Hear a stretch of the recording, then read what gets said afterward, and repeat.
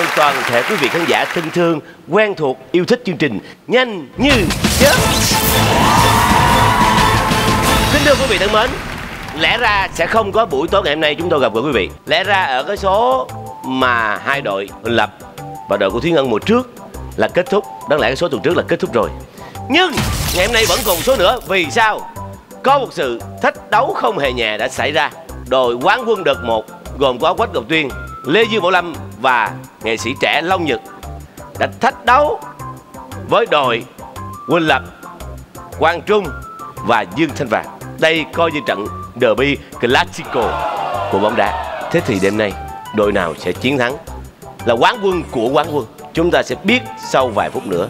Thưa quý vị, cũng xin cảm ơn quý vị nhiều tháng vừa qua đã dành thời gian trọn tình trọn nghĩa với chương trình của chúng em. Một chương trình đầu tư vui nhộn, hài hước và hấp dẫn đến từ Đài Truyền hình Thành phố Hồ Chí Minh và công ty Đông Tây Promotion. Và đội quán quân đợt thứ 2 một lần nữa sẽ chào đón họ, Dương Thanh Vàng, Huỳnh Lập và Quang Trung.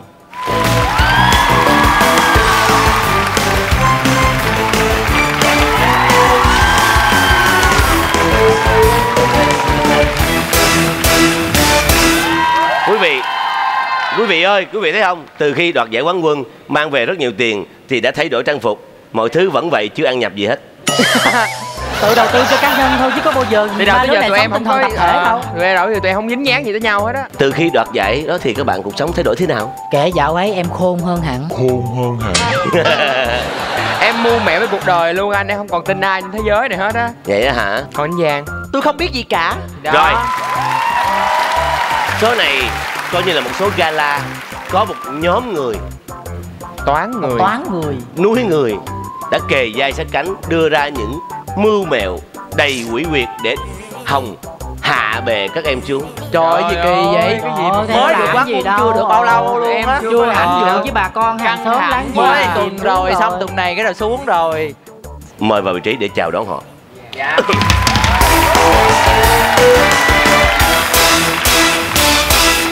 Đội thách đấu không ai khác, Quách Ngọc Tuyên, Lê Dương Bảo Lâm và thần đồng Long Nhật. Trời ơi, sao vậy? Trời ơi, trời ơi, trời ơi. Vì sao chúng ta lại thách đấu một đội quán quân khác vậy? Dạ cái này không thách đấu mà cái này là tụi em muốn vào chơi thôi. Cái gì mà thế hệ đầu tiên nó cũng ok hơn. Quán quân mùa 1 thì người ta sẽ nhớ đến hơn. Đúng rồi. Và đó cái gì cũng vậy, cái này thế hệ F2. Đúng rồi. Đàn em của mình đó. Người ta nói là cái thế hệ vàng đó. Còn các em đây thế hệ chúng ta là thế hệ vàng. Đúng rồi. Mùa đầu tiên là thế hệ vàng. Đúng rồi. Anh mà em nghe nói là tuổi trẻ ghê gớm lắm. Cái đầu năng động lắm. Đúng rồi, họ rất là năng động, họ rất là giỏi. Nhưng mà ngựa non là hậu đá. Còn chúng ta Gừng càng già càng cay. Ủa cái này em hơi thắc mắc nè, anh thắc mắc nè. Dạ. Thử coi, Đội của mấy anh, thử coi thắc mắc có đúng không nha? Đội của mấy anh đó là thách đấu tụi em được mời tới đây để bị thách đấu chứ có háo đá gì đâu anh. Thì đó em cũng suy nghĩ như vậy. Tụi em giữ được chức quán quân đó có một tuần à. Em chấp nhận thách đấu là em đã háo đá rồi. Nghe anh nói cho nghe nè. Chẳng qua là từ Trận An lo lắng hồi hộp. Từ nói cho yên tâm rồi thôi. Chứ từ đây hả? Thua là cái chắc. Kỳ vậy? Không, mình thua mà mình cũng thua.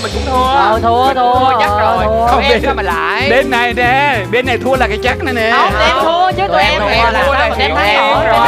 Thôi để bên này thua cho. Em thua cho. Chạy là sao? Anh Giang.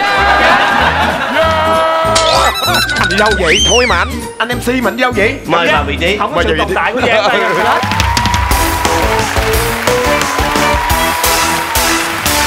Số ngày hôm nay sẽ không có giải cá nhân nếu lên được vị trí số 10. Đội bước vào vòng đặc biệt nếu chiến thắng mang về giải thưởng trong tập gala này là 500 triệu đồng. 500 triệu đồng. Trời ơi! Trời ơi! Anh có gì tiền không? Trời anh ơi, em tới đây là không vì tiền mà anh nói 500 triệu cái đồng tham trỗi dậy luôn đó anh. Anh là nãy không nói gì tiền nè. Đâu có đâu, anh phản ứng cho màu sắc thôi, tôi có màu sắc thôi có gì đâu. Không phải vì tiền mà nghe nhiều tiền quá đó. Bị quýu. Bốn cung bất tỉnh. Trời ơi trời, nửa tỷ đó trời. Và một con người nữa không thể thiếu trong chương trình này một người đàn ông lịch lãm, cá tính, đẹp trai. Mình cùng giới thiệu đi cho anh Sung nè. Đó chính là quý ông tia chớp Trần Anh Huy.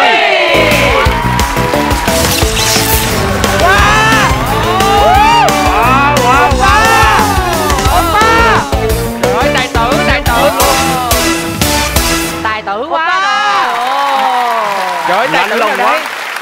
Má ơi, con nổi tiếng thật rồi.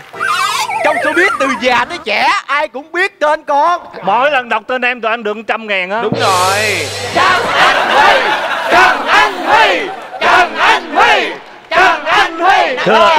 Rồi, bây giờ mình bắt đầu chương trình. Rồi, thưa quý vị, chúng ta dành vài phút giải lao. Cảm ơn quý vị.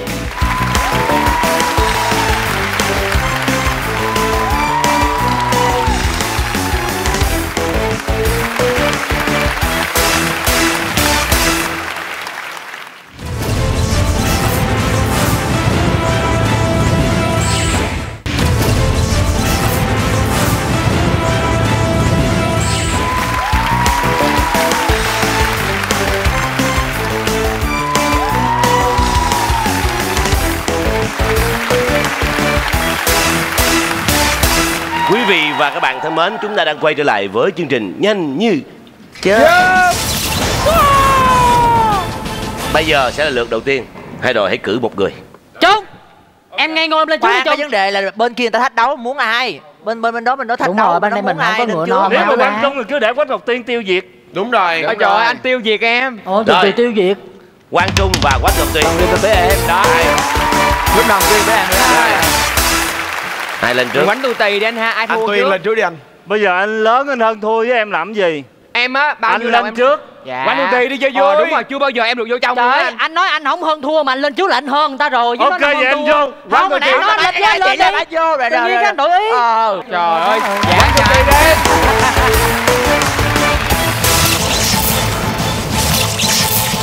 Chúng ta cùng Quách Ngọc Tuyên Nhanh Như Chớp. 2 phút bắt đầu. Bình bán bánh bò bày bừa bãi bên bãi biển. Bị bà ba bầu bì bán bánh bao bắt bẻ bán bổ bôi bát bậy bạ. Bình buồn, bình bực, bèn bỏ bán bánh bò, buông bong bóng bay. Bảo bùng, bong bóng, bị bể, bình bịch. Bình buồn bã, bức bối, bỏ bán bong bóng, buông, bún bò. Bún bò, bình bỏ bắp bò, bé bé, béo béo. Hỏi, bà ba bán gì? Thôi là trời. Trời ơi. Đọc câu hỏi muốn hết giờ luôn á. Bà ba không bán gì hết. Không chính xác. Trời ơi, anh cứ hỏi lại. Đọc lại. Được rồi. Đọc Bà lại. bán bánh bò. Ba bán bánh bò bên bờ biển. Định kêu đọc lại mà sợ hết giờ. Thì đọc lại bà ơi. bán bánh bò nghe khúc đầu lên nước rồi. Bà ba bầu bì bán bánh bao. Ủa gì hả? Tiếp theo, thứ gì nhỏ vừa bằng cái chảo mà bạn không bao giờ có thể đặt vào trong cái chảo đó? Cái nắp. Chính xác.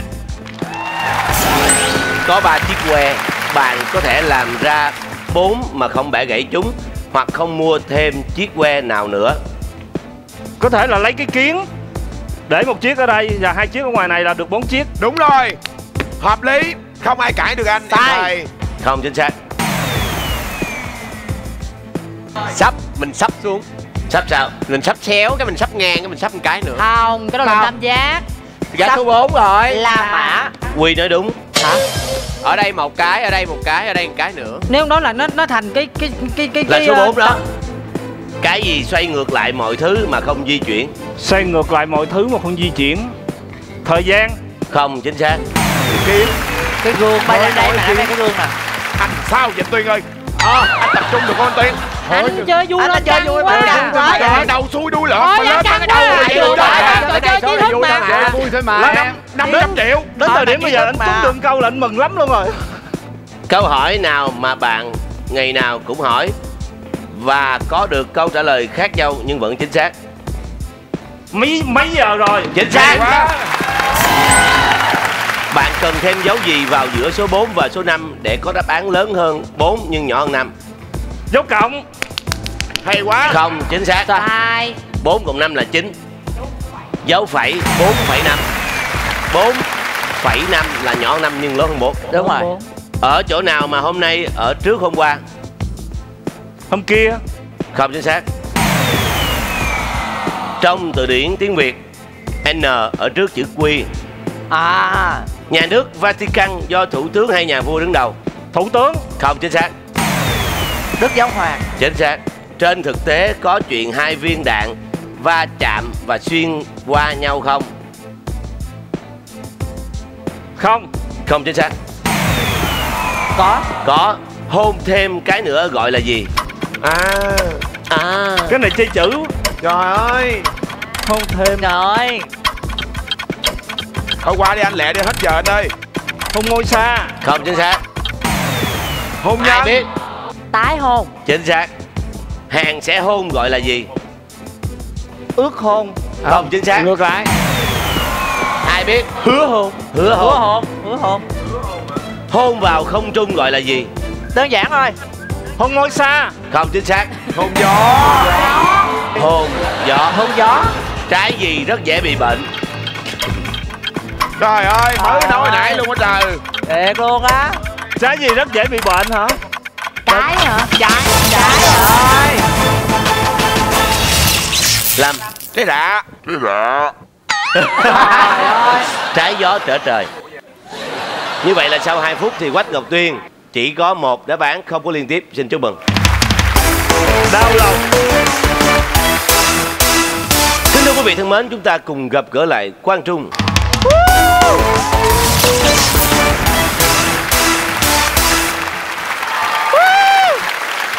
La quá chị. Anh không tin trong cuộc đời anh không trả lời được câu nào luôn. Trời thiệt hả anh? Là khó lắm luôn á hả? Lên. Vòng gala mà với khó. sự nghi ngờ của em là anh tin. Quang Trung Với sự ngây ngô của em là anh tin em có thể trả lời được hơn đã 2 rất câu. nhiều lần anh yêu cầu em là phải suy nghĩ thật kỹ, nhưng mà đối với vòng này đừng suy nghĩ gì hết. Nhưng mà cũng đừng có trả lời bâng quơ. Thiệt luôn hả anh Tuyên? Thiệt luôn hả anh Tuyên? Liệt kê ra giờ nói. Bây giờ là trời. chúng ta hãy có 2 phút. 2 phút dành cho Quang Trung, nhanh như chớp.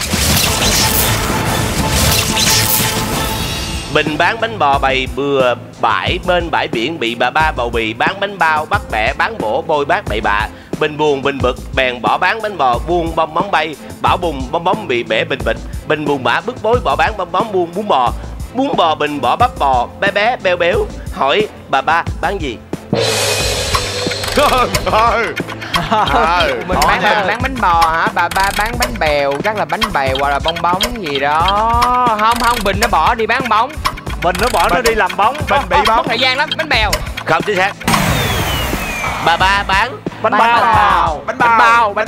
Bao. Ôi ác ghê luôn á. Câu tiếp theo. Trời ơi chết rồi. Thứ gì nhỏ vừa bằng cái chảo mà bạn không bao giờ có thể đặt vào trong cái chảo đó? Cái nắp. Lên. Là ý đó đó, là ý đó, chốt là ý đó đó. Chuẩn bị xuống nè cưng. Có 3 chiếc que, bạn có thể làm ra 4 mà không bẻ gãy chúng hoặc không mua thêm chiếc que nào nữa. Không bẻ gãy chúng hả? Em tách cái que ra. Không chính xác. Việc đơn giản là xếp 3 cái que Hình thành số 4. Hình số 4. Trời ơi là trời. Cái gì xoay ngược lại mọi thứ mà không di chuyển? Nó xoay mọi thứ lại hả? Mà không di chuyển là cái gì? Cái gì kỳ vậy? Em bằng anh Tuyên rồi, em suy nghĩ từ đây tới hết giờ cũng ai làm gì em nữa. Cái cầm bà. Có ba cũng di chuyển vậy ba. Không chính xác. Đó là cái gương.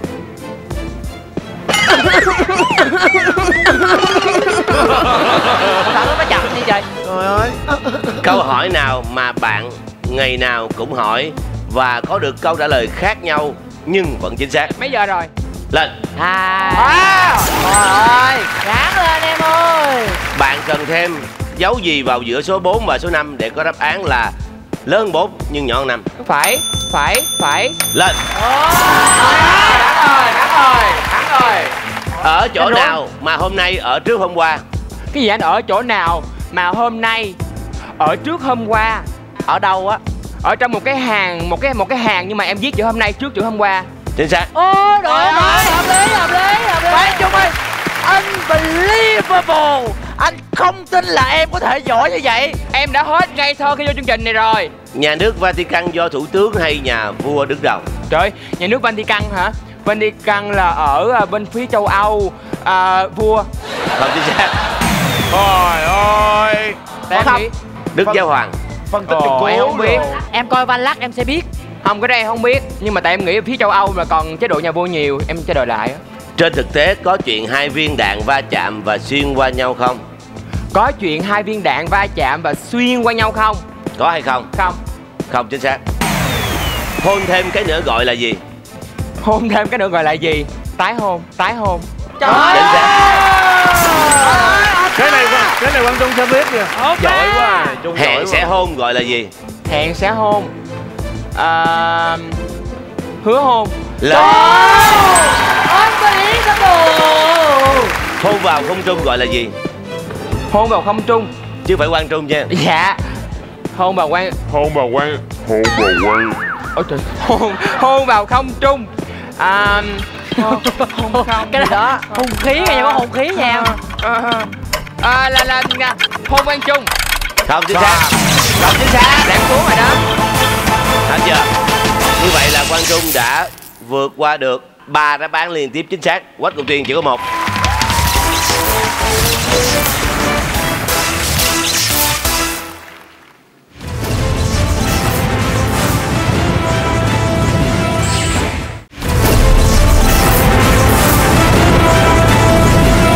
Thế thì bây giờ lượt thứ hai sẽ là ai? Em. Vàng lên vàng. Anh Lâm đến chơi kìa. Bạn lên đi bạn vàng. Anh Long Nhật đấu Long Vàng với Dương Thanh Vàng đi. Lê Dương Bảo Lâm và Dương Thanh Vàng, ai lên ghế trước? Ôi sầm anh. Thắng quyết định. 3 2 3. 3 2 3. Em thắng, anh quyết định, em lên.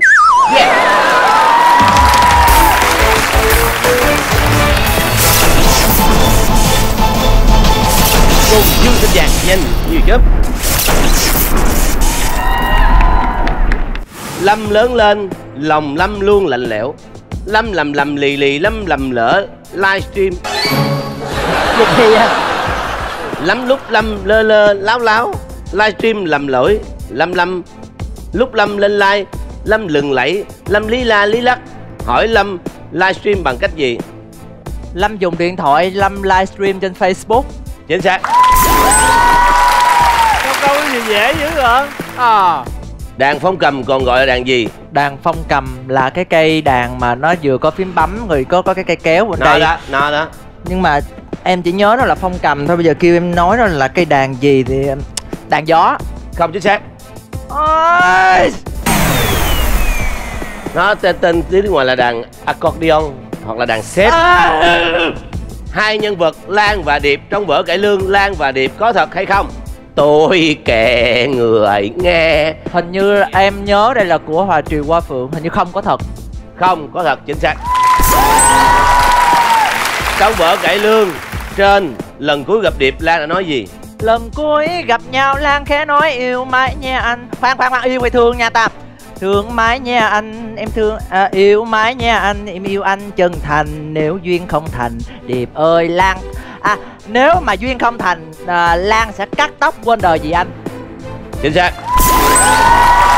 Thôi Điệp ơi, mai Lan đi đâu? Điệp ơi mai lên trong... Ủa? Ở đâu ba? Điệp đi chứ Lan ở đây, Lan muốn đi vòng vòng trong xóm, muốn làm gì làm trong xóm thôi chứ. Chính xác. Ai đã cắt tóc cho Lan? Lan chưa xuống tóc thì phải khoan, em nhớ coi. Bạch thầy có phải là vụ cắt Điệp mà có không là nguyện thì là Lan chưa xuống tóc. Không chính xác. Có cảnh còn em chỉ nhớ cái là nón cái đi ra là... gặp Điệp mà. Bây giờ có vấn đề là cái lúc mà Lan đi vào á thì Lan mới cắt tóc, thì đâu có hỏi là Lan xuống tóc hay chưa. Cái vấn đề hỏi là ai cắt tóc cho Lan. Nhưng mình chưa nói là sư thầy trong chùa thì ai cũng được. Sư thầy trong chùa. Cô gái mà Điệp lấy làm vợ tên gì? Trời ơi, Thúy Liễu. Chính xác. Trong bài hát thiếu nhi ba ngọn nến lung linh, ai là cây nến đỏ? Ba cây nến vàng, mẹ là cây nến xanh, con là con mà không có ai cây nến đỏ hết trơn. Lên. Câu hỏi dễ nè. Ông già Noel mang giày gì?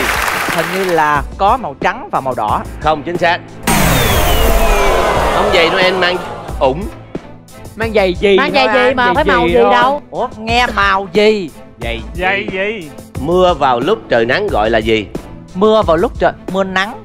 Không chính xác. Đó gọi là mưa bóng mây, hoặc là nhiều chỗ gọi là mưa chùm mây. Một người uống nước dù không bỏ bất kỳ hạt muối nào vào ly nước đó, nhưng vì sao người vẫn cảm thấy mặn?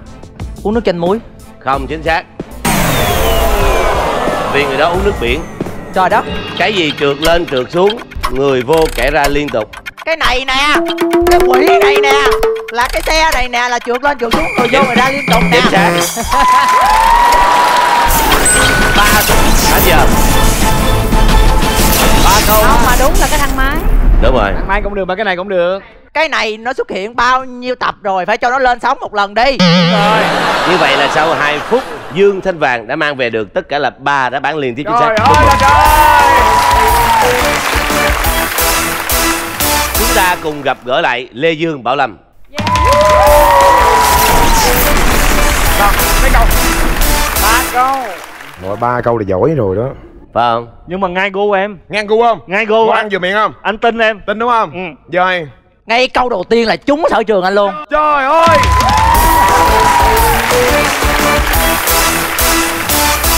Hai phút dành cho Lê Dương, Bảo Lâm.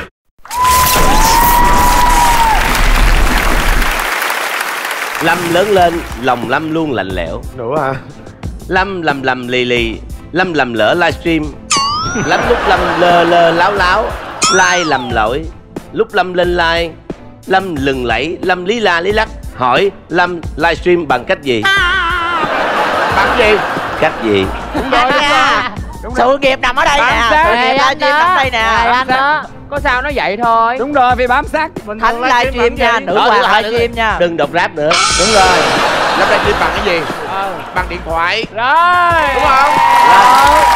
Bằng cái miệng cũng được vậy. Đúng rồi. Không có miệng sao like. Đúng rồi. Anh làm như Chơi lần vui đầu coi, cười lên, cười lên. Cười lên. Livestream bằng Facebook nữa, có Facebook sao like. Đúng rồi. Đúng anh. Lên rồi. Câu gì dễ vậy? Cười. Cười đi. Rồi. Câu tiếp theo tụi xuống nè. Rồi 3 câu quỷ này dễ. Không xuống em. Rồi bả. Đàn phong cầm còn gọi là đàn gì? Phong là kéo vậy hả? Là kiểu gì? Anh nói lại. Đàn phong cầm là gì? Gọi là đàn gì? Gọi là đàn đàn gió. Không chính xác. Đàn gió. Còn gọi là đàn xếp hoặc là accordion. Ai mà nhớ. Hai nhân vật Lan và Điệp trong vở cải lương Lan và Điệp có thật hay không? Lan và Điệp hả? Không, trong đoạn này cái lương có thôi. Điệp ơi, mà lên chút đôi giờ sẽ rực rỡ. Chính xác. Trong vở cải lương trên, lần cuối gặp Điệp, Lan đã nói gì? Lần cuối gặp nhau Lan khẽ nói thương mãi nhà anh, em yêu anh chân thành, nếu duyên không thành, Điệp ơi Lan cắn túng quên đời vì anh. Rớt rồi Giang ơi. Ngay gu. Rớt cho anh rồi, ngay gu rồi. Thì đó. Rồi livestream này em cũng hát bài này nha. Điệp ơi, Mai Lan đi đâu? Điệp ơi Mai lên chốn tình gì? Điệp ơi Mai Lan đi đâu hả? Bậy Lan ơi Mai Điệp đi đâu chứ? Đúng rồi. Là gì? Anh hỏi cái gì? Điệp ơi, Mai Lan đi đâu? Điệp ơi Mai lên, Mai anh lên. Điệp ơi Mai lên. Điệp ơi Mai, Lan đi đâu hả lên? Lan đi đâu hả lên? Ai đi? Lan đi. Ai đi? Lan đi đâu? Lan đi đâu? Đó đi đâu đâu? Điệp ở đi chứ Lan ở nhà. Đúng rồi. Hay quá Lâm ơi. Rồi. Ui trời ơi 3 con quỷ này. 3 con quỷ này nè, câu này nè. Rồi. Ai đã cắt tóc cho Lan? Ai đã cắt tóc cho Lan? Thì vô chùa đương nhiên là sư sẽ cắt cho mình. Nếu mà mình cắt là ở ngoài mình thợ cắt, tiệm cắt, cạo đầu đồ này nọ. Cạo đầu bộ cho đồ này. Điệp ơi Lan cắt tóc là sư phụ cắt. Lan. Chứ bây giờ ông đang hát này. Nếu duyên không thành, Điệp ơi Lan nhờ sư phụ cắt tóc. Không được đúng không? Vô không có được. Không vô câu hát được. Nếu duyên không thành, Điệp ơi Lan cắt tóc lại vô. Quá thông minh. Là em thắng vàng rồi đúng không? Thắng. Rồi giờ chơi cho vui thôi chứ chơi chi nữa.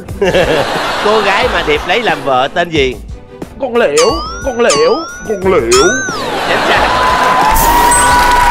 Trong bài hát tiếng Di, ba ngọn nến lung linh, ai là cây nến đỏ? Ba là cây nến xanh, mẹ là cây nến vàng, con là cây nến hồng, không có cây nến đỏ. Lên. Hay quá. Nó là ngay gu hát là chết với em. Ông già Noel mang giày gì? Ông già Noel vui ngoài cái tuyết trắng. Ủa chưa vô hả? Ông già Noel mang dài đỏ trắng, dài đỏ. Khoan, dài đỏ trắng. Ông già Noel mang giày gì? Đáp án là mang ủng. Em trả lời Trang anh á. Leo câu này hỏi Trấn Thành mang giày gì đi. Trấn Thành mang giày gì? Giày độn, độn. Mưa vào lúc trời nắng gọi là gì? Mưa rào không. Mưa nắm mối. Đúng anh, ở dưới quê em kêu nắm mối. Lên. Chính xác. Một người uống nước dù không bỏ bất kỳ hạt muối nào vào ly nước đó, nhưng vì sao người ta vẫn cảm thấy mặn? Tại vì đang vô nước biển. Nước biển là đó, vô nước biển, bệnh vô nước biển. Không chính xác. Cái nước biển đó với cái nước biển của cái biển nó khác anh ơi. Cái đó là Cái gì trượt lên trượt xuống, người vô kẻ ra liên tục? Gì ghê vậy? Câu gì kỳ vậy? Cái gì trượt lên trượt xuống mà người vô kẻ ra liên tục? Cái này nè. Cái nhanh như chớp. Đúng rồi. Ủa đúng hả? Trời. Ngộ đâu làm khó được Lâm mọi người ơi. Ba của Tuyên gọi mẹ của Lâm là em dâu. Vậy ba của Lâm gọi ba của Tuyên là gì? Má Tiên, dạng má Tiên. Sai. Chính xác. Ủa lên đó rồi. Đi làm ok. Trời ơi. Gọi là anh trai. Như vậy là sau 2 phút náo loạn thì Lê Dương, Bảo Lâm đã mang về được tất cả là 6 đáp án đúng liên tiếp. Xin chúc mừng.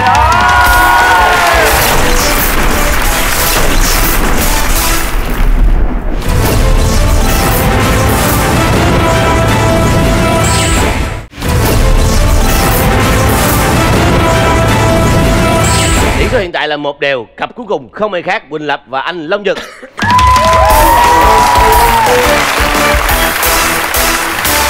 Ai lên trước? Ôm cái coi. Hào hợp quá đi. 2, 3 nè. 2, 3. Quyết định. anh Nhật đi trước đi. Rồi. Cho nó đều nãy giờ người ra vô đi.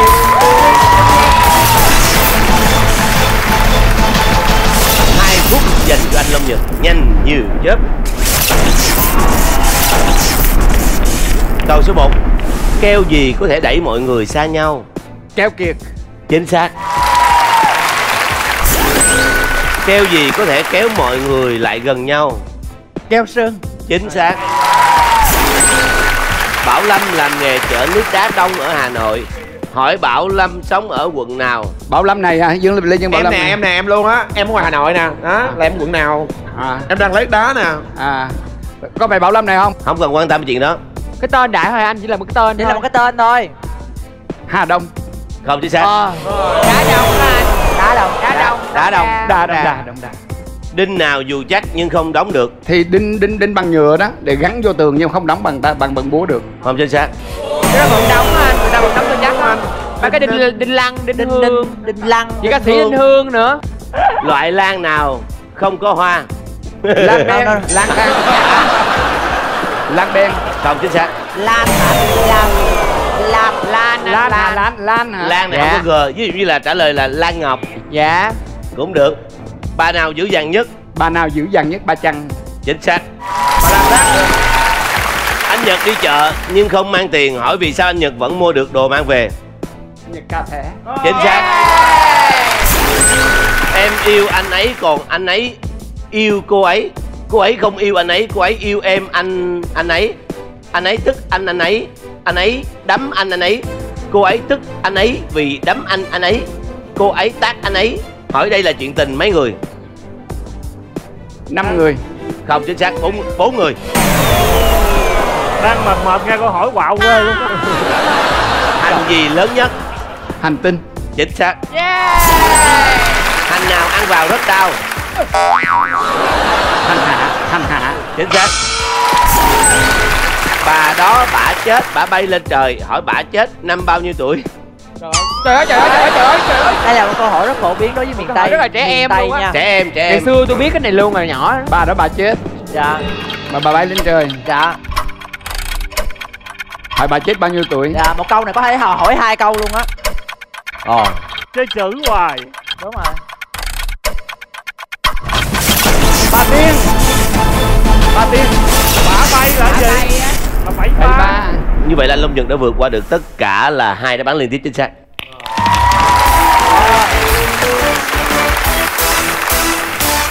Chào mừng quay trở lại Quỳnh Lập.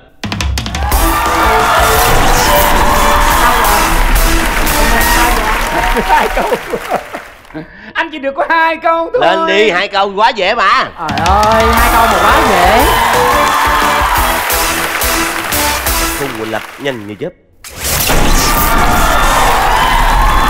Keo gì có thể đẩy mọi người xa nhau? Keo gì hả? Đẩy cho mọi người xa nhau. Keo dán chuột. Keo dán chuột. Không chính xác. Keo dán chuột phải né ra đó anh, chứ mà dính cái là chết luôn á. Keo kiệt, keo kiệt. Keo gì có thể kéo mọi người lại gần nhau? Keo sơn. Chính xác. Bảo Lâm làm nghề chở nước đá đông ở Hà Nội. Hỏi Bảo Lâm sống ở quận nào? Hà Nội đâu có quận nào đâu. Ôi trời ơi. Phải. Không chính xác. Có chứ không? Đá đông, đá đông. Đá đông à, đóng đa. Trời ơi. Đinh nào không đóng được? Đinh ninh. Chính xác. Loại lan nào không có hoa? Suy nghĩ từ từ. Trời ơi, đó. Loại lan nào không có hoa? Lan ngọc. Lan ngọc. Lên. Ê, Bà nào dữ dằn nhất? Ha, bà nào dữ dằn nhất hả? Bà Trăng. Bà Trăng. Lên. Bà Trăng lửa. Anh Nhật đi chợ nhưng không mang tiền. Hỏi vì sao anh Nhật vẫn mua được đồ mang về? Mua thiếu. Chính xác. Đúng rồi. Anh Lâm mà nói là đi chợ không phải siêu thị nha, là anh cắt cái đường trả thẻ của anh Lập rồi. Chạy ta đe biểu người. Trời ơi, ban đầu em tính là thanh toán bằng ATM luôn. Không được, cà thẻ cũng được, cà thẻ được. Em yêu anh ấy còn anh ấy yêu cô ấy. Cô ấy không yêu anh ấy, cô ấy yêu anh ấy tức anh ấy đấm anh ấy, cô ấy tức anh ấy vì đấm anh ấy, cô ấy tát anh ấy. Hỏi đây là chuyện tình mấy người? Là em yêu anh ấy em yêu anh ấy yêu cô ấy thích anh của anh ấy thích anh ấy thích anh ấy rồi anh ấy đấm anh ấy. Rồi người ấy nhà tôi chọn ai? 5 người. Không chính xác. 6 người.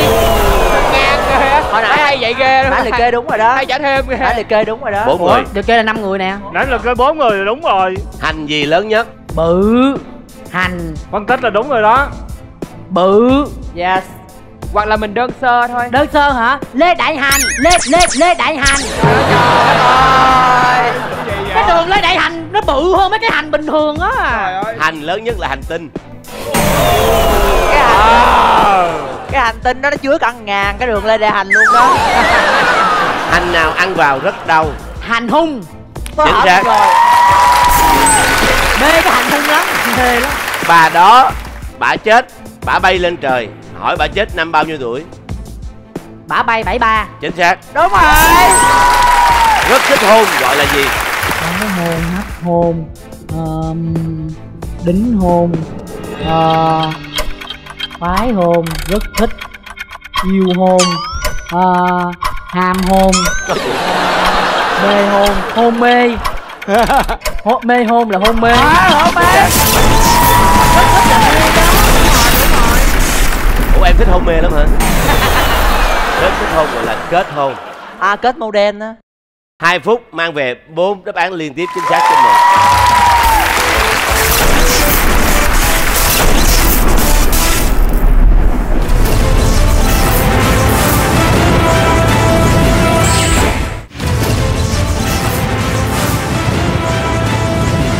Thứ tư, 2 người vừa rồi sẽ không được chơi. Ai? Lâm chơi đi. đi. Lâm lên. Ok anh. Vàng lên đi. Vàng lên. Em lên em ngu ngơ nữa Chung ơi. Anh nữa hả anh Lâm? One two three. Bây giờ anh lên đi chứ nãy em cho anh lên một lần rồi. Bên đây Long Giật mới lên trước rồi. Đó hợp lý rồi. Thôi em lên luôn đi anh. Lên.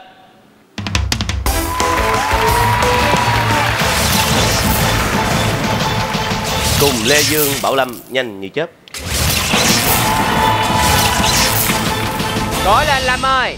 Em ổn không Lâm? Ổn anh ơi, ngon ăn vừa miệng ngon. Ngon. Không. Livestream nghĩa là gì? Livestream là trực tiếp. Không chính xác. Livestream nghĩa là gì? Livestreaming tức là mình đang phát trực tiếp thôi anh. Quay phát trực tiếp.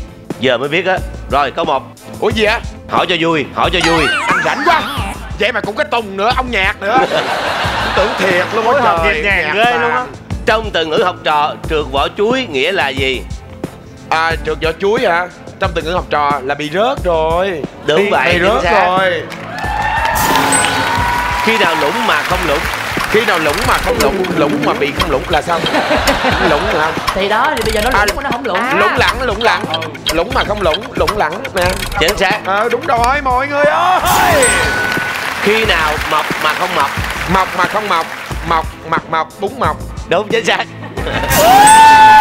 Thôi em giỏi lắm mọi người ơi. Anh không tin em luôn á Lâm. Quay phim giỏi không phim? Giỏi hả? Họ ghen không kìa.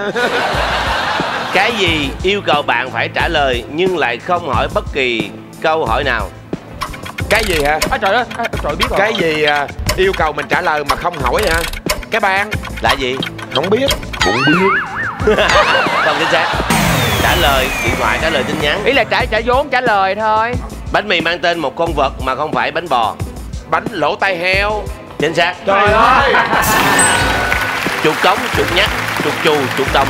Con nào khác những con còn lại? Có chuột đồng nó ngoài đồng mấy con kia ở thành phố. Chính xác. Phải không trời ơi? Mọi người ơi. Hộ nàng vàng đó là được em cùi. Con vật nào vừa biết bay vừa biết chạy? Con cắt ké. Con cắt ké có cánh nha. Cắt ké có cánh quê em. Nó con cắt ké có cánh đó, nó bay được đó. Đó là một loại trong cái bộ của cái gọi là bò sát á, bò sát mà nó có cái vây với anh. Đúng rồi. Chính xác. Đúng rồi. Con sóc bay á, con sóc bay nữa. Mẹ đẻ ra con nhưng con không giống mẹ là con gì? Mẹ đẻ như con nhưng mà con với mẹ con nồng nọc. Chính xác. Trời ơi, em tuyệt vời vậy luôn á Lâm. Em rất là giỏi anh ơi, tại vì cái livestream hàng ngày. Chính cổ chính đầu đặt đâu nằm đó là con gì? Củ là củ, chính là củ chương hả? Củ chương, phai sai, chính cổ chính đầu. Chính cổ chính đầu, củ long hả? Đồng bằng sông Cửu Long hả? Không. Chính cổ chính đầu. Đúng rồi. Cổ chính đầu chính cổ chính đầu. Chính á. Con gà luộc. Chính xác. Trời ơi. Con gì liều mạng nhất? Con bò tót. Phải con gì liều mạng hả? Con bò tót. Không, chính xác. Con chó điên.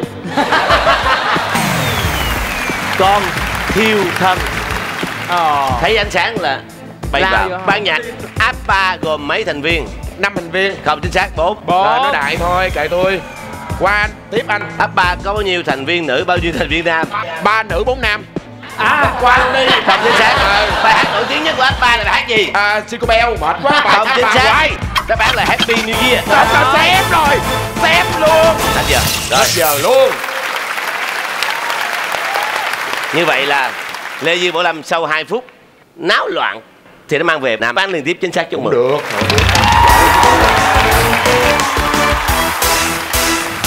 Chúng ta cùng gặp gỡ lại Dương Thanh Vàng. Dương Thanh Vàng.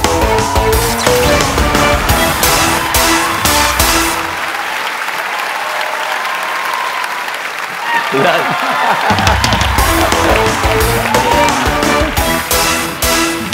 2 phút dành cho Dương Thanh Vàng.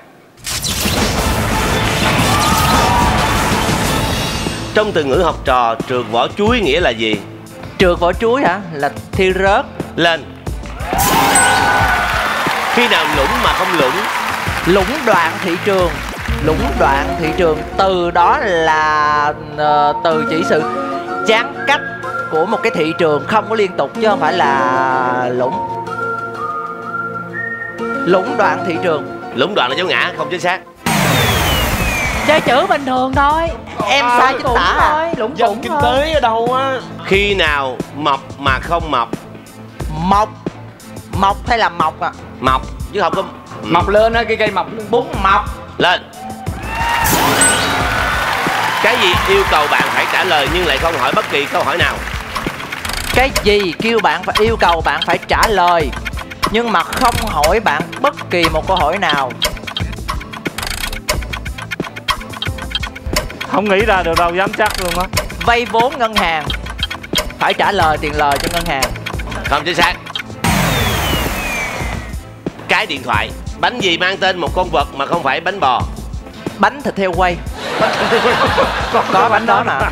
Không chính xác. Bánh nhân thịt heo quay. Bánh da lợn, bánh đồ, da lợn, tay heo, đồ Sao bỗng nhiên ngu ngang? Chuột cống, chuột nhắt, chuột chù, chuột đồng. Con nào khác những con còn lại? Chuột cống, chuột nhắt, chuột chù và chuột đồng. Chuột chù à? Chính xác. Chuột chù khác con nào? Chuột chù có 3 ký tự. Con vật nào vừa biết bay vừa biết chạy? Con gà cũng có thể bay nhưng mà không bay không xa được. Con chim đại em trả lời là con cò, vừa biết bay vừa biết chạy được. Con cò chạy được, con cò Chính xác, chính xác. mấy con nó muốn bay là phải chạy một khoảng mới bay được.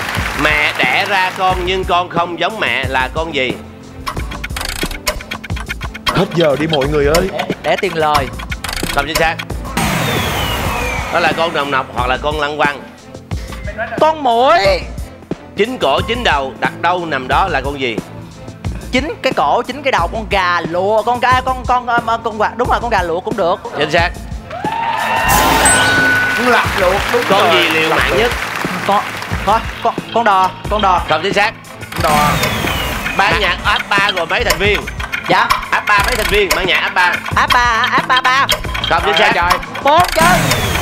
Ban nhạc áp 3 có bao nhiêu thành viên nè? Không có nam có nữ. Không chính xác. Như vậy là chỉ có 2 đáp án liên tiếp chính xác. Chúc mừng Như Tinh Vàng.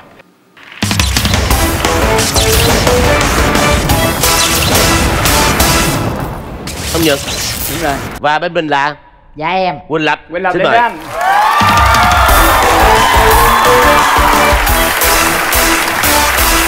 Đây là lượt quyết định bởi vì giải thưởng ở vòng chung kết là 500 triệu rất là cao nên chúng tôi đang rất là khó khăn. Thôi lúc nào anh lên trượt rồi, bây giờ anh lên trượt đi. Dạ em lên trước. Lớn nói dám cãi.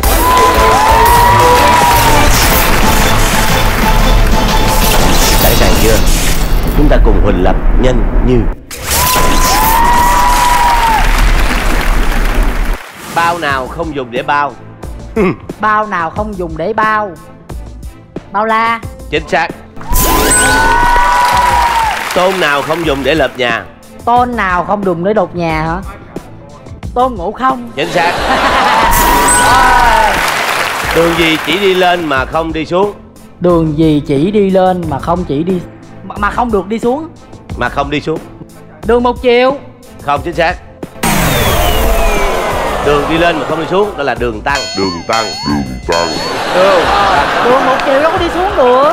Một chiều nhưng mà 5.000. Không anh, đường một chiều đi bộ xuống được mà. Ok, hợp lý. Hay quá vàng. Chung đội nó cãi quá. Khi nào bấm mà lại không bấm? Bấm mà lại không bấm. Bấm mà lại không bấm. Bấm mà lại không bấm. Bấm mà lại không bấm. Bấm mà lại không bấm. Câu thần chú của em đúng rồi. Ủa, ví dụ như mà vô bệnh viện bấm số mình có bấm không vậy? Có chứ. Có bấm đúng không? Vậy là bấm mà lại không bấm. Bấm mà lại không bấm. Bấm mà lại không bấm. Bấm mà lại không bấm. Ý là mình không phải là nó không phải là một cái từ để bấm. Bấm bụng. Chính xác. Hay quá. Hay quá, lòng mình sẽ làm được cái này lắm. Khi nào cạp mà lại không cạp? Hoài vậy. Khi nào mà cạp là không cạp hả? Cạp. Đi đi. Ráng tìm. Cạp á hả? Đúng rồi, Cạp đúng rồi, hả? cái cạp á. Nè, cặp đùi nè, cặp chân nè, cặp Lẹo nữ nha. cặp ngón tay nè, cặp má nè, cặp mắt nè, cặp tai, cặp tóc. Cạp mà không cạp, ông dịch kêu cạp. Thôi. Sai. Không chính xác. Cặp Cái quần gì á, đó? Cặp quần. Đúng rồi. Cắn gì mà không bao giờ đứt? bình thường hả anh? Bình Này thường. Long Giật biết Bình nè. thường đúng không? Cắn đôi đi. Không chính xác. Cắn rớt lương tâm. Cầm cái gì không nhìn thấy được? Cầm lòng. Chính xác. Nhân vật hoạt hình có lồng tiếng đầu tiên xuất hiện là nhân vật nào? Nhân vật hoạt hình có lồng tiếng đầu tiên xuất hiện là của nước ngoài hả anh? Đúng rồi, đúng rồi, dĩ dĩ nhiên. tiếng. Dĩ nhiên. Chuột Mickey. Chính xác. Chà, cái này chắc Long Nhật giỏi nè. Đơn vị đo khối lượng đá quý và ngọc trai. Ồ, dễ mà. Có mua kim cương rồi mà không có nhớ. Thì đó. Kim cương rồi. Ôi, có kim cương luôn mày. Nó vô cùng đơn giản luôn á anh. Ly. Không chính xác. Cara. Mấy ly, kim cương mấy ly. Cara. Cara là tiếng Anh luôn, quốc tế. Còn ly là biệt tiếng người Việt nói với nhau thôi. Ok. Mỗi ngày Lâm đọc 20 trang sách. Ngày thứ 3 do bận việc không đọc được, các ngày khác vẫn theo kế hoạch mà đọc. Hỏi ngày thứ 8 Lâm đọc được bao nhiêu trang? Mỗi ngày đọc không? 20 trang sách. 20 trang sách. Ngày thứ 3 bận việc không đọc, các ngày khác vẫn theo kế hoạch mà đọc. Hỏi ngày thứ 8 Lâm đọc được bao nhiêu trang sách? 1, 2, 3, 4, 5, 6, 7, 8 7 7 nhân 20 140. Không chính xác, ngày thứ 8 cũng 20 trang sách mà thôi. Chứ đâu có cộng lại Hỏi hết đâu. đúng ngày đó thôi à. Như vậy là 2 đáp án liên tiếp chính xác, chúc mừng.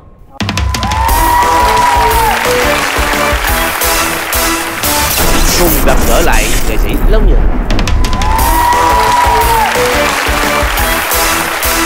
Phải được mấy câu vậy? 8 câu em không lên được. 2 câu thì em được. Em được 2 câu hả? Rồi lên. Cố lên anh, cố lên ơi. Cùng anh Long Nhật một lần nữa, nhanh như chớp. Bao nào không dùng để bao? Bao la. Chính xác. Hay quá. Không không. Tôn nào không dùng để lợp nhà? Tôn nào không được việc tôn nghiêm, tôn kính. Tôn ngộ không. Tôn ngộ không lên. Tôn nghiêm cũng đúng, tôn kính cũng đúng. Chỉ cần một câu nữa thôi, thi đấu của chúng ta sẽ bước vào vòng 500 triệu. 500 triệu. Trời và ơi, là đội quán quân của Hoài. quán quân. Quán quân hoài. Quán quân hoài. Đội quán quân hoài. chương trình muốn quải mình lắm rồi, Đúng nhưng mà rồi, buộc đội- phải mời. Đội quán quân hoài, nhanh nha, cố lên. Đường gì chỉ đi lên mà không đi xuống? Đi xuống, anh đi xuống Không luôn. đi xuống đầu hết, đi ra. Đi ra. Em cầu anh. Đi ra. Không, cái quan trọng của Nhật là anh chinh phục. Thôi anh nói đi đi Giang. Trời, uổng quá vậy. Cái gì 2 phút nhanh dữ vậy? Đúng rồi, nãy giờ lâu lắm Lâu rồi. lắm, mất thời gian quá.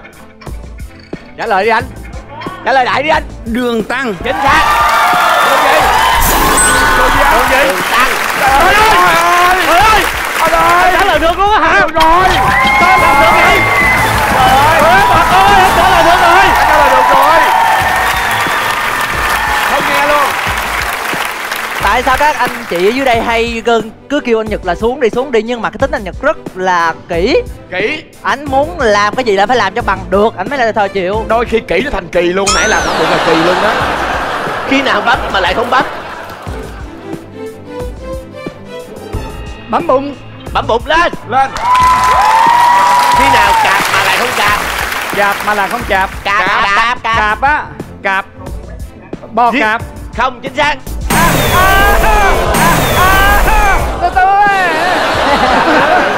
Nếu như mình trả lời là cung bò cạp thì đúng nha. Câu tiếp theo, cắn gì mà không bao giờ đứt? Cắn gì không bao giờ đứt? Cắn đứt. Đúng Chính xác. rồi. Cầm cái gì không nhìn thấy được? Cầm cân nảy mực. Đúng rồi. Chính xác. Nhân vật hoạt hình có lồng tiếng đầu tiên xuất hiện là nhân vật nào? Tom và Jerry. Không chính xác, Mickey. Đơn vị đo khối lượng đá quý và ngọc trai. Anh đi mua hoài luôn á. Trời ơi. Phải bình tĩnh nha. Ly không chính xác. Cara. Phải Cara cũng được mà Ly cũng được mà. Không. Anh 10 vào nè, ly đúng đó. không? Mua vàng giả không à? Mua vàng giả không à? Tại hộp con đây là 10 ly nè. Không chính xác. Mỗi ngày Lâm đọc 20 trang sách. Ngày thứ 3 bận việc không đọc. Các ngày khác vẫn đọc. Ngày thứ 8 đọc được bao nhiêu?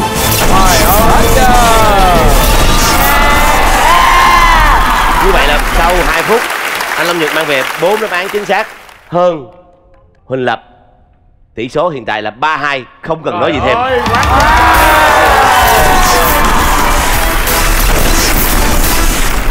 Rồi, rất tiếc chúng ta rất cố gắng, nhưng mà dù cố gắng nhưng cũng không mang về được kết quả tốt. Chúng ta ra về với phần thưởng là 9 triệu đồng.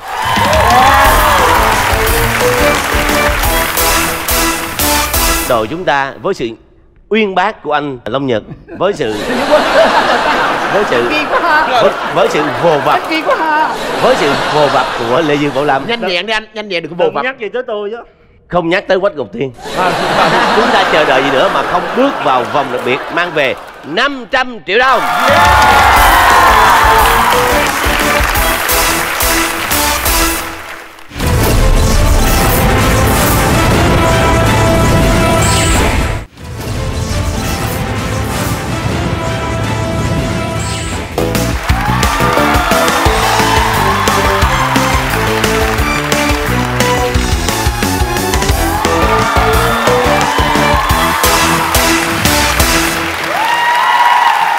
Như vậy là chúng ta đang đến với vòng đặc biệt của số siêu kinh điển giữa hai đội quán quân chương trình Nhanh Như Chớp. Chúng ta làm lần nữa, chuẩn bị gọi là hưởng hương vị chiến thắng. Mà hiện tại là cũng là quán quân của quán quân rồi. Có được hương vị đó rồi. Quán quân hoài. Quán quân hoài. Nếu chiến thắng mang về 500 triệu đồng. 500 triệu đồng. Trời ơi, nửa tỷ đồng. Nửa tỷ đồng. Đủ lo cho con đi học đại học. Một gia sản nhiều người mơ ước. Làm nghề bao nhiêu năm trời chưa bao giờ có trong tay nửa tỷ đồng. Làm quá nha. Làm quá. Con này livestream nhiều tiền. Bắt dây. Và bây giờ câu hỏi của chương trình như sau. Hãy kể tên 20 di sản tại Việt Nam được UNESCO công nhận, bao gồm tất cả các hạng mục. Chụp một cột. Treo. Tuôn. Sẩm. Rồi. Trống đồng. 20. Cá Huế. Lăng Cha Cả. Không được ai biết. Thánh địa Mỹ Sơn. Đền thờ Tổ nghiệp Hoài Linh. Không gì? Không Di tích như ai biết. Không được. Chưa. Nhà cung đình Huế. Không biết.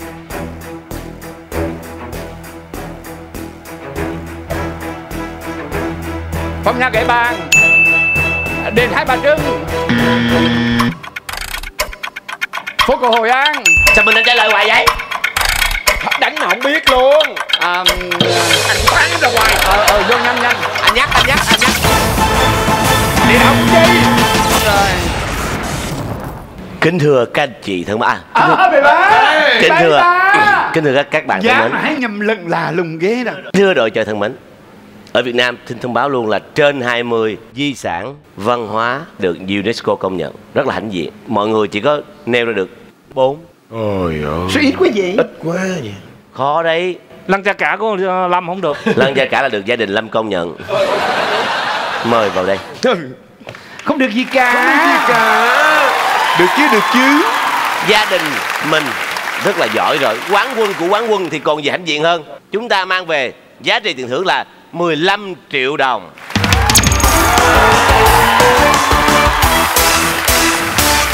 Bây giờ nè, Lâm là quán quân của quán quân thì mình thấy sao? Dạ em thấy sung sướng và hạnh phúc lắm. Em hy vọng là Nguyễn Kim sẽ mời em livestream. Cảm ơn quý vị đã dành thời gian theo dõi chương trình của chúng tôi. Chương trình do Đài truyền thành phố Hồ Chí Minh phối hợp với công ty Đông Tây Promotion thực hiện, được phát sóng vào lúc 21 giờ tối thứ Bảy hàng tuần trên HTV7. Thưa quý vị, thời gian đã trôi qua rất là dài. Chúng em đến với quý vị rất là nhiều số rồi, và còn một số cuối cùng nữa. Cái số đó gọi là số recap. Có những cái điều rất thú vị mà quý vị sẽ không thể nào bỏ lỡ được, bởi vì có những điều quý vị sẽ thấy Trường Giang và HariWon chưa từng làm sẽ làm trong số đó. Xin chào tạm biệt và hẹn gặp lại tuần sau.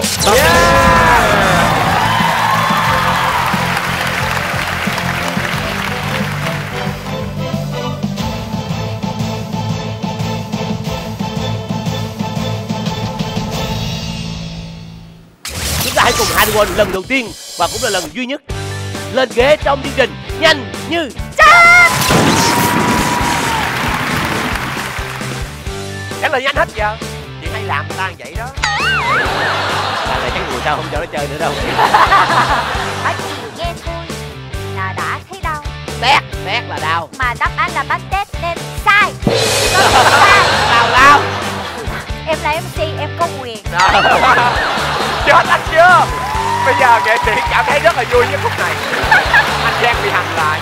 Cái gì lặng mà không lặng? Mặt trời.